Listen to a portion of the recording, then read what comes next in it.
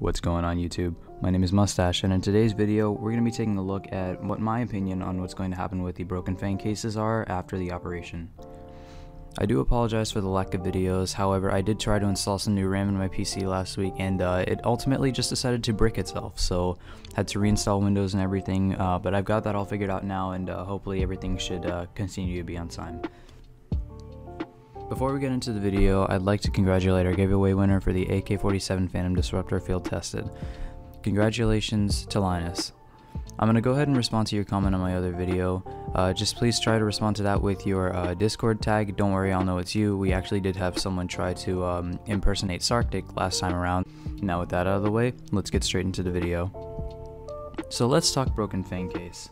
The Operation Broken Fang case is obviously the case that was released along with Operation Broken Fang, and it came with a new set of skins and a new set of gloves that we've never seen before.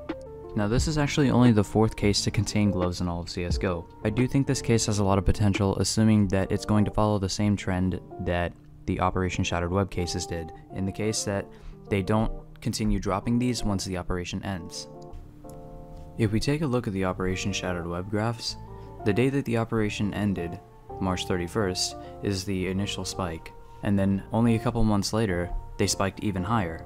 Unfortunately, I didn't get the footage of this, but if you go to a more recent timeline of this case, you can actually see it's gone down quite a bit due to the fracture case being released with the same knives. Now, do I think these Broken Fang cases are going to be a good investment? My answer is yes. Probably the best time to sell them is actually going to be the day that the operation ends, very similar to Shattered Web. Because, again, granted they follow the same format in which they're not going to continue dropping these cases past the operation as they are operation specific, that's probably the day that it's going to increase the most, and it's the day that you can guarantee yourself the most profit. However, if you want to hold on to the cases for a while and wait to see what Valve releases next, as we're really not sure what could be in the next case after this, that might actually end up making this a good long-term investment. But the main thing that could ever make the price of this case drop is going to be another case being released with the same set of gloves. I really think this case has some solid options no matter what rarity.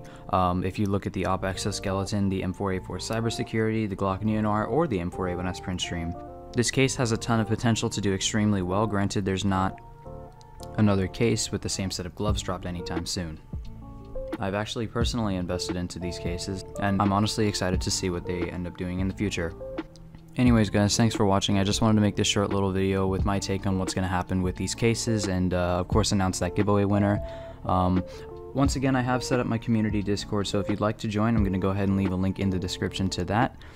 I do have a lot of content planned out for you guys over the next few weeks, so I'm actually pretty excited to continue working on these videos and putting them out. Thank you guys so much for watching. Remember, if you enjoyed this content, please like, comment, subscribe, and share with your friends to help me grow my channel. Once again, I really appreciate all of my recent support. Thank you guys so much for watching, and I'll see you in the next one.